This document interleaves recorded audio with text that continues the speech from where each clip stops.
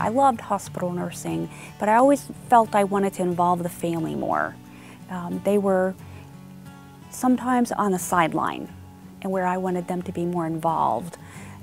And then I went to Hospice of Dayton, and I knew from day one that it was my place to be and where I would be for the rest of my career. Hospice philosophy is like a holistic care, taking care of patients and the families as a unit. We are teaching the families how to take care of the patient and to go on the journey at the end of their loved one's life. We taught them and we reassured them that we were beside them, that we would be walking with them through this journey. Hospice of Dayton, I am just so proud to be a member of that team that provides such great care and compassion to the patients and the families of the community.